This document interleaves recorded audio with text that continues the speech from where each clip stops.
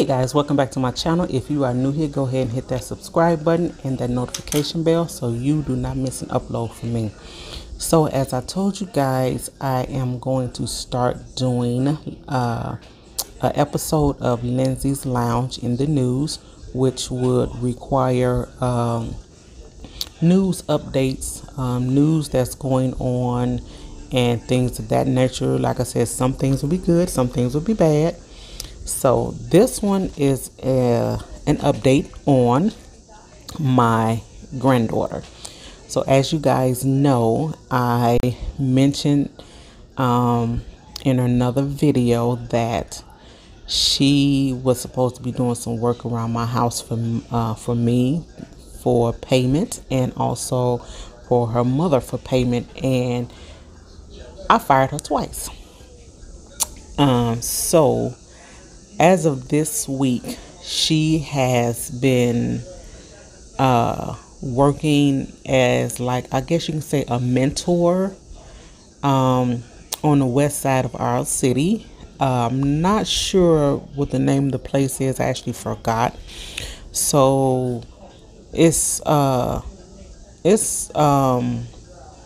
during the rest of the summer. I think for now it's only like for 2 weeks, and then once school started back, she can actually go a couple of days after school, and she gets picked up from the house and gets dropped off at the house, which is really good. And so far she seems to like it. She's been there. Today is day 3, so she seems to like it. And like I said, she's going to get paid for it. I believe it's like $150 or something like that. But you know, it's a start. The driver made sure she told her, I'm only waiting 3 minutes for you, because if you guys know, my granddaughter does not like to get up. She is not a morning person at all, and I have no idea why, since she's been getting up every day for school since she was like 3, at 6 or 7 o'clock in the morning, but she just can't get up. It could be because she stay up to 3 or 4 o'clock in the morning. That could be it. But anyway, she seems to like it.